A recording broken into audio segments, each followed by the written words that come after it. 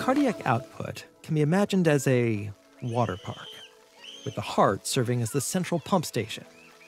Its job is to pump water, or blood, through the pipes, which are the blood vessels, and to various attractions, representing systemic organs and tissues.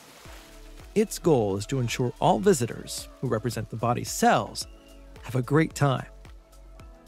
In this water park, cardiac output is like the total volume of water pumped by the central station to meet the needs of its visitors. The pump's efficiency depends on two factors. One is the amount of water in each pump, which we call stroke volume. Think of stroke volume as the size of the pump's container used to move the water. The larger the container, the more water can be transported with each push. Two, the number of pumps per minute, or what we know as heart rate. This is essentially how many times per minute the pump's container empties.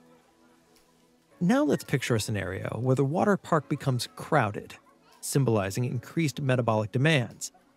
The central pump station must work harder, maintaining a higher cardiac output to ensure enough water reaches all the attractions.